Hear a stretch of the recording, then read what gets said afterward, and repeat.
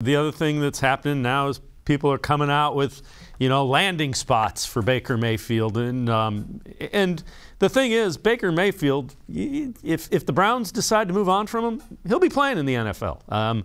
There are enough teams that would be interested in him. And this is, CBSSports.com. Landing spots in 2022 from Baker Mayfield if the Browns or Baker Mayfield decide they want to move on from one another. Now, the Browns did pick up the fifth-year option, so that there is that.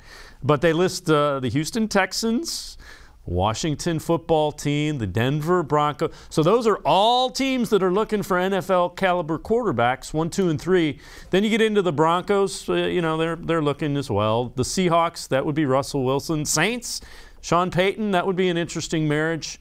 And then you also have the Giants and the Panthers. So basically, CBS Sports is saying anybody that's looking for a NFL caliber quarterback would be a landing spot for Baker Mayfield. Sure. Baker's going to go and start somewhere. There's no doubt.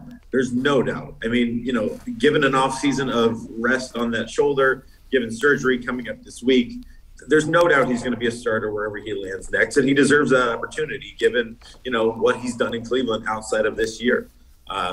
This year has been an abject disaster in a lot of ways, and I think that Baker Mayfield certainly deserves some of the criticism for that. Hasn't played well at times, but a lot of things have not gone his way, be it injury, be it Kevin Stefanski taking a major step back.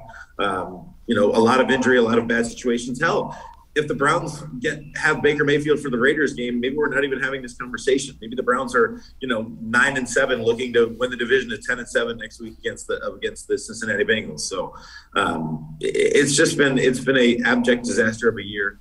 And I completely believe that if the Browns move on from Baker Mayfield, and I honestly think it might be best for Baker Mayfield to move on from the Browns right now. Mentally, he seems drained. He seems, crazy. He doesn't seem himself. So maybe, I wish him the best wherever he goes next, because I think he's going to be super successful wherever he goes next. I think that's what he's always done. Maybe Cleveland was his Texas Tech, where he started and then, moved on and really elevated.